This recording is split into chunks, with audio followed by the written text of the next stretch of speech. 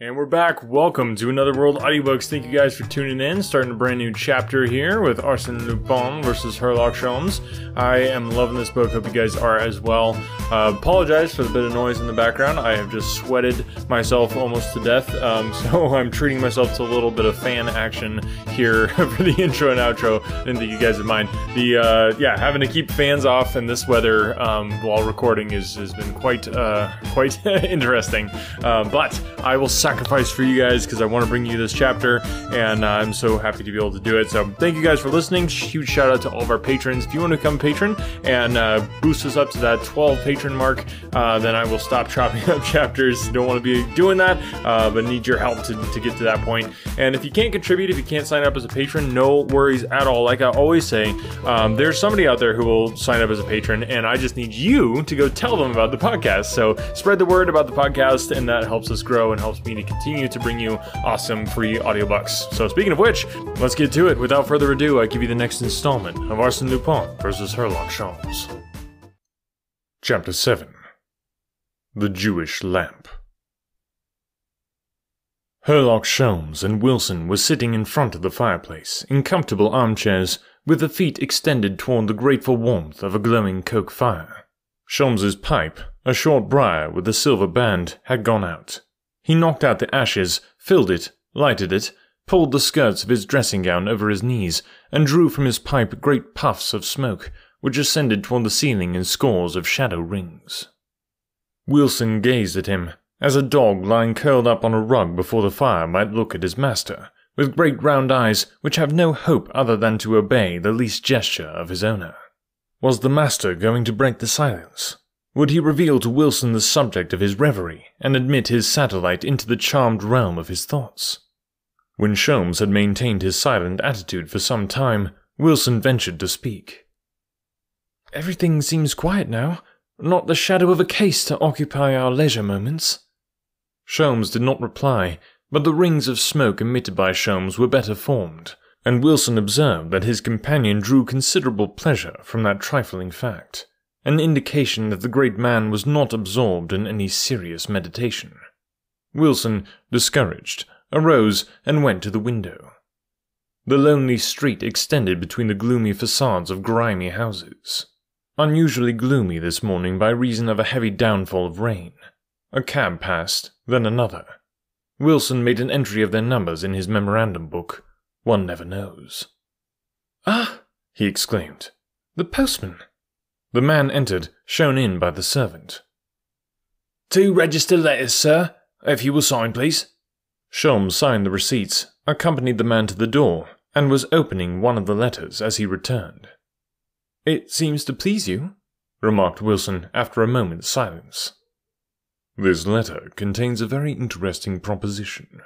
You are anxious for a case? Here's one. Read." Wilson read. "Monsieur, I desire the benefit of your services and experience.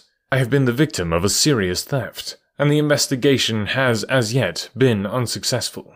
I am sending to you by this mail a number of newspapers which will inform you of the affair, and if you will undertake the case, I will place my house at your disposal and ask you to fill in the enclosed check, signed by me, for whatever sum you require for your expenses. Kindly reply by telegraph, and much oblige. Your humble servant, Baron Victor d'Ambleval, 18 Rue Murillo, Paris." "Ah," exclaimed Sholmes. "That sounds good. A little trip to Paris. And why not, Wilson? Since my famous duel with Arsene Lupin, I have not had an excuse to go there. I should be pleased to visit the capital of the world under less strenuous conditions." He tore the check into 4 pieces, and while Wilson, whose arm had not yet regained its former strength, uttered bitter words against Paris and the Parisians, Sholmes opened the second envelope. Immediately, he made a gesture of annoyance, and a wrinkle appeared on his forehead during the reading of the letter. Then, crushing the paper into a ball, he threw it angrily on the floor. "Well, what's the matter?" asked Wilson anxiously. He picked up the ball of paper, unfolded it, and read with increasing amazement. "My dear monsieur, you know full well the admiration I have for you, and the interest I take in your renown. Well, believe me when I warn you to have nothing whatever to do with the case on which you have just now been called to Paris. Your intervention will cause much harm, your efforts will produce a most lamentable result, and you will be obliged to make a public confession of your defeat.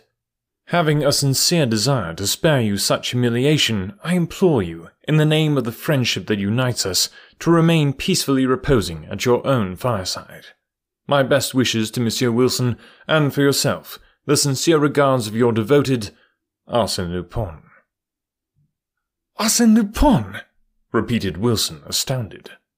Sholmes struck the table with his fist and exclaimed, He is pestering me already, the fool! He laughs at me as if I were a schoolboy! The public confession of my defeat! Didn't I force him to disgorge the blue diamond? I tell you, he's afraid, suggested Wilson. Nonsense. Arsene Lupin is not afraid, and this taunting letter proves it. But how did he know that the Baron d'Ambleval had written to you? What do I know about it? You do ask some stupid questions, my boy. I supposed... What? That I am a clairvoyant? Or a sorcerer? No, but I have seen you do some marvellous things. No person can perform marvellous things. I know more than you. I reflect, I deduct, I conclude. That is all. But I do not divine. Only fools divine. Wilson assumed the attitude of a whipped cur, and resolved not to make a fool of himself by trying to divine why Sholmes paced the room with quick, nervous strides.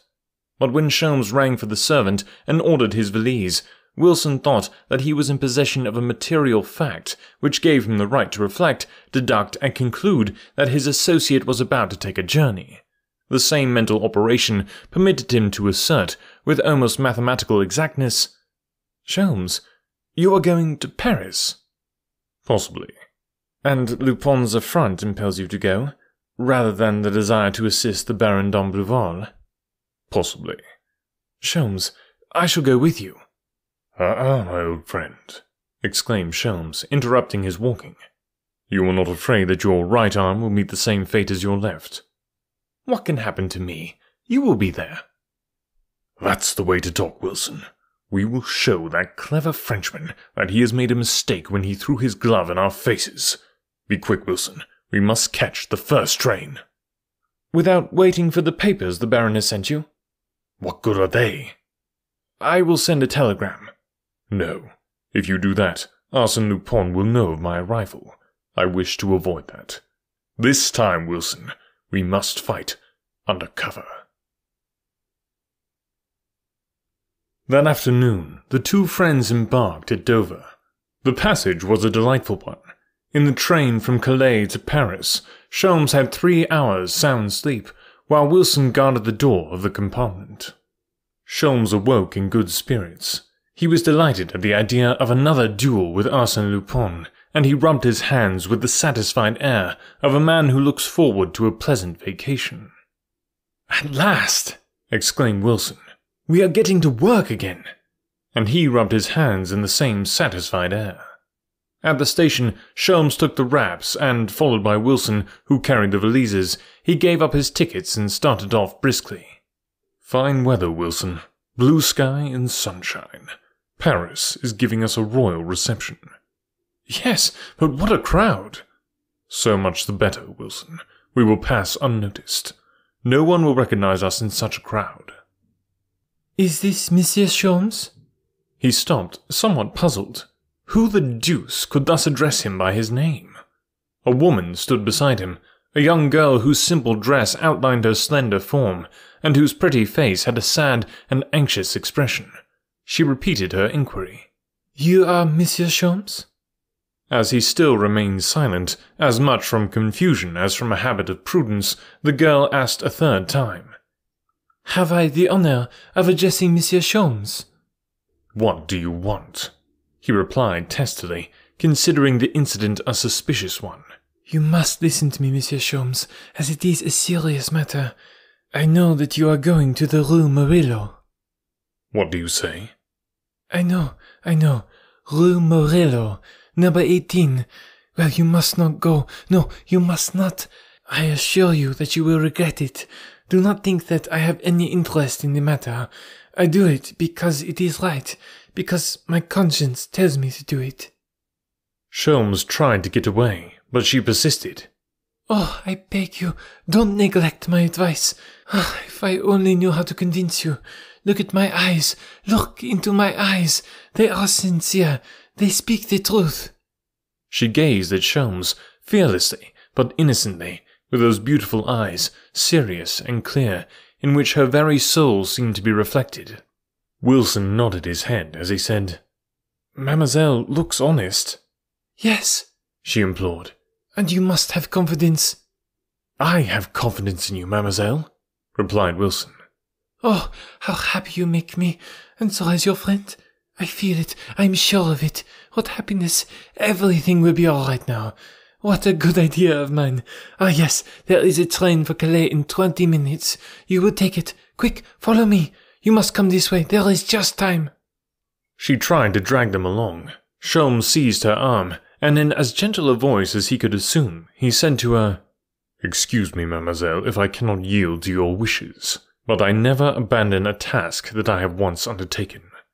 "I beseech you, I implore you, if you could only understand." Sholmes passed outside and walked away at a quick pace. Wilson said to the girl, "Have no fear, he will be in at the finish. He never failed yet." And he ran to overtake Sholmes. Herlock Sholmes, Arsene Lupin. These words, in great black letters, met their gaze as soon as they left the railway station. A number of sandwich men were parading through the street, one behind the other, carrying heavy canes with iron ferrules with which they struck the pavement in harmony. And on their backs they carried large posters on which one could read the following notice: "The match between Herlock Sholmes and Arsene Lupin, a rival of the English champion. The great detective attacks the mystery of the Rue Murillo. Read the details in the Echo de France." Wilson shook his head and said, "Look at that, Sholmes, and we thought we were travelling incognito. I shouldn't be surprised to find the Republican Guard waiting for us at the Rue Murillo to give us an official reception with toast and champagne." "Wilson, when you get funny, you get beastly funny," growled Sholmes. Then he approached one of the sandwich men with the obvious intention of seizing him in his powerful grip and crushing him, together with his infernal signboard. There was quite a crowd gathered about the men, reading the notices and joking and laughing. Repressing a furious access of rage, Sholmes said to the man, "When did they hire you?" "This morning." "How long have you been parading?" "About an hour." "But the boards were ready before that?" "Oh yes, they were ready when we went to the agency this morning." So then, it appears that Arsene Lupin had foreseen that he, Sholmes, would accept the challenge. More than that, the letter written by Lupin showed that he was eager for the fray, and that he was prepared to measure swords once more with his formidable rival. Why? What motive could Arsene Lupin have in renewing the struggle? Sholmes hesitated for a moment. Lupin must be very confident of his success to show so much insolence in advance. And was not he, Sholmes, falling into a trap by rushing into the battle at the first call for help? However, he called a carriage. "Come, Wilson. Driver, 18 Rue Murillo," he exclaimed, with an outburst of his accustomed energy. With distended veins and clenched fists, as if he were about to engage in a boxing bout, he jumped into the carriage. The Rue Murillo is bordered with magnificent private residences, the rear of which overlook the Parc Monceau. One of the most pretentious of these houses is number 18, owned and occupied by the Baron d'Ambluval, and furnished in a luxurious manner, consistent with the owner's taste and wealth. There was a courtyard in front of the house, and in the rear a garden well filled with trees whose branches mingle with those of the park. After ringing the bell, the two Englishmen were admitted, crossed the courtyard, and there received at the door by a footman who showed them into a small parlour, facing the garden in the rear of the house. They sat down and, glancing about, made a rapid inspection of the many valuable objects with which the room was filled. Everything very choice, murmured Wilson. And in the best of taste. It is a safe deduction to make that those who had the leisure to collect these articles must now be at least 50 years of age. The door opened, and the Baron d'Ambluval entered, followed by his wife. Contrary to the deduction made by Wilson, they were both quite young, of elegant appearance, and vivacious in speech and action. They were profuse in their expressions of gratitude. So kind of you to come. Sorry to have caused you so much trouble. The theft now seems of little consequence, since it has procured us this pleasure. How charming these French people are, thought Wilson, involving one of his commonplace deductions. But time is money, exclaimed the Baron. Especially your time, Monsieur Sholmes. So I will come to the point. Now, what do you think of the affair? Do you think you can succeed in it? Before I can answer, I must know what it is about. I thought you knew. No. So I must ask you for full particulars, even to the smallest detail. First, what is the nature of the case? A theft. When did it take place? Last Saturday, replied the Baron. Or, at least, some time during Saturday night or Sunday morning. That was 6 days ago. Now, you can tell me all about it. In the first place, monsieur, I must tell you that my wife and I, conforming to the manner of life that our position demands, go out very little.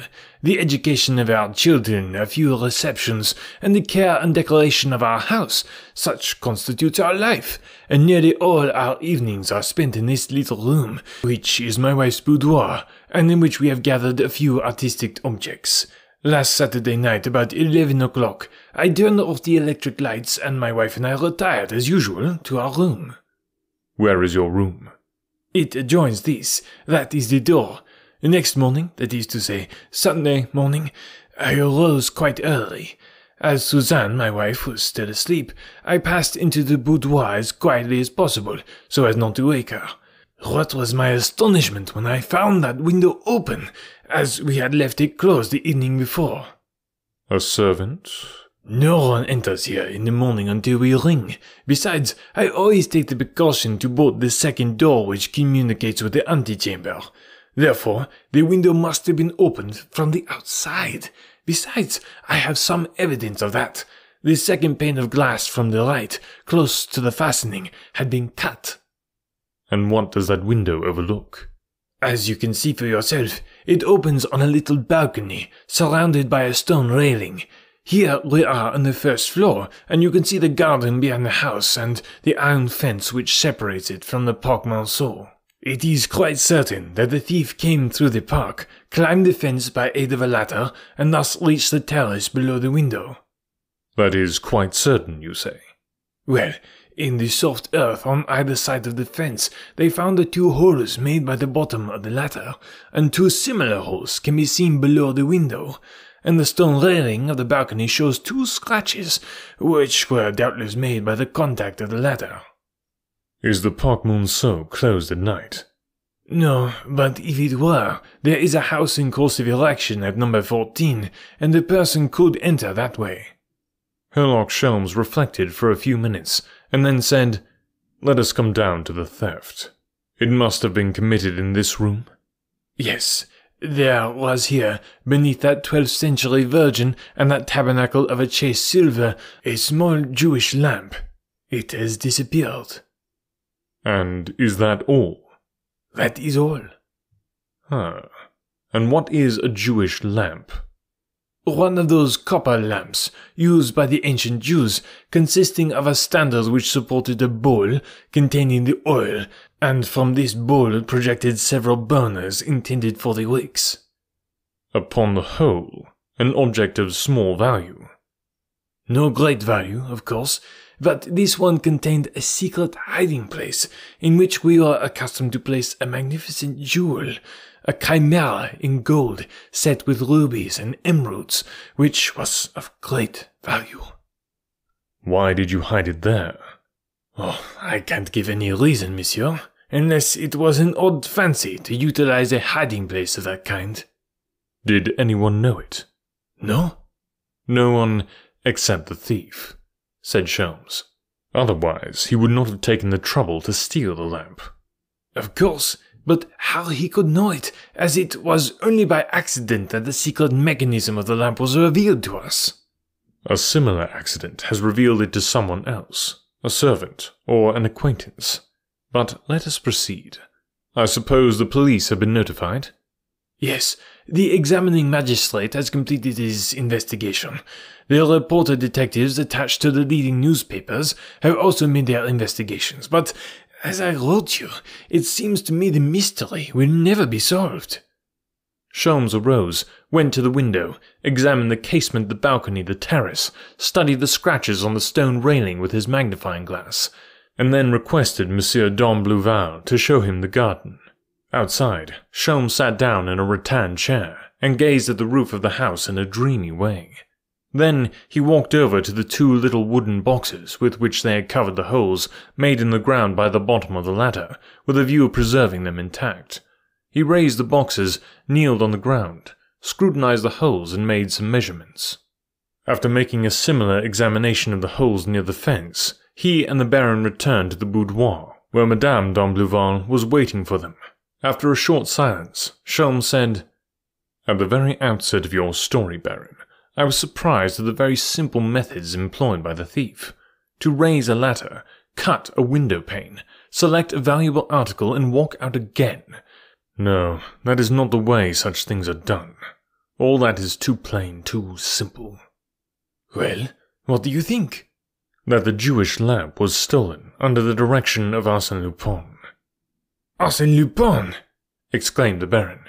"Yes, but he did not do it himself, as no one came from the outside. Perhaps a servant descended from the upper floor by means of a water spout that I noticed when I was in the garden." "What makes you think so?" "Arsene Lupin would not leave this room empty-handed."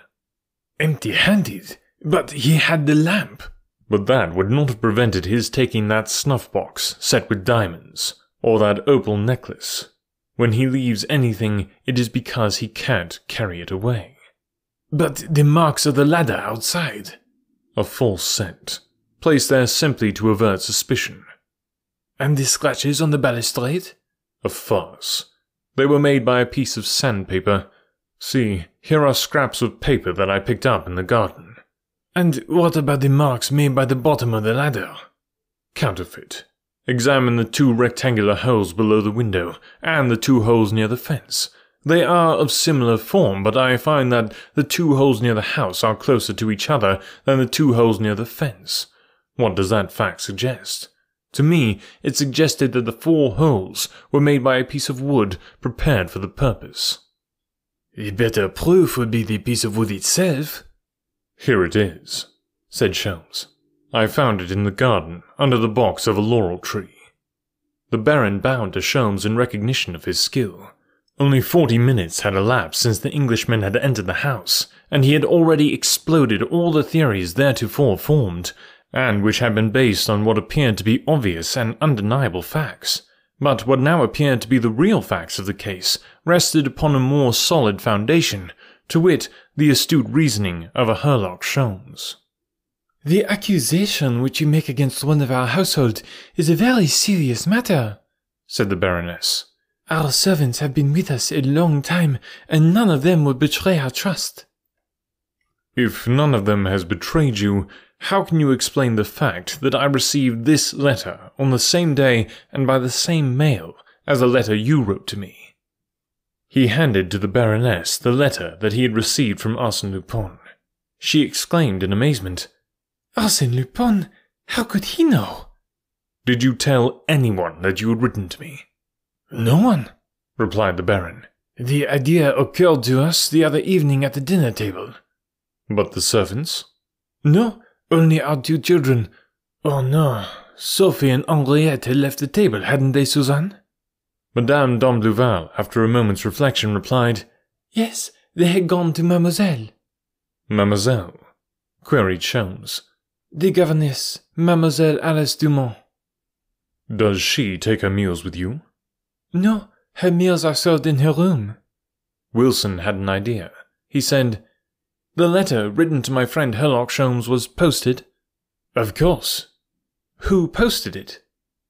Dominique, who has been my valet for 20 years, replied the Baron. Any search in that direction would be a waste of time. One never wastes his time when engaged in a search, said Wilson sententiously. This preliminary investigation now ended, and Sholmes asked permission to retire. At dinner, an hour later, he saw Sophie and Henriette, the two children of the family. One was 6 and the other 8 years of age. There was very little conversation at the table. Sholmes responded to the friendly advances of his hosts in such a curt manner that they were soon reduced to silence. When the coffee was served, Sholmes swallowed the contents of his cup and rose to take his leave.